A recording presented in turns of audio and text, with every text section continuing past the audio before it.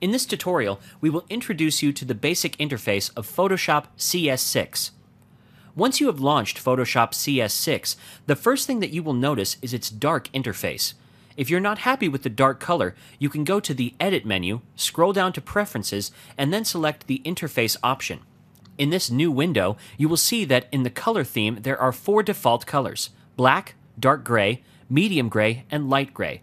There is another way to go about it. Simply press Shift and F2 to lighten the interface, or press Shift and F1 to darken the interface. You also have the option to change the color of the pasteboard around the image if you want.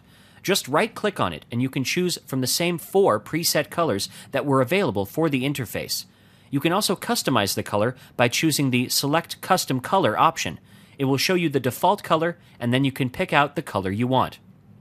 Now there is a new feature called HUD Feedback, which stands for Heads Up Display.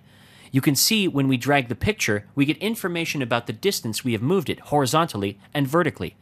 Now let's use the free transform tool by pressing Ctrl and T. You will see when we scale the image, it gives us a percentage value at the top of the bar, and also gives us the width and the height values to which we have increased or decreased our image. Now, if we drag outside our image, then we can also see the angle at which the rotation is taking place. We can also skew our image by holding Ctrl, Alt, and drag, and the image gets skewed in the direction we are dragging, and we get the angle of our skew too.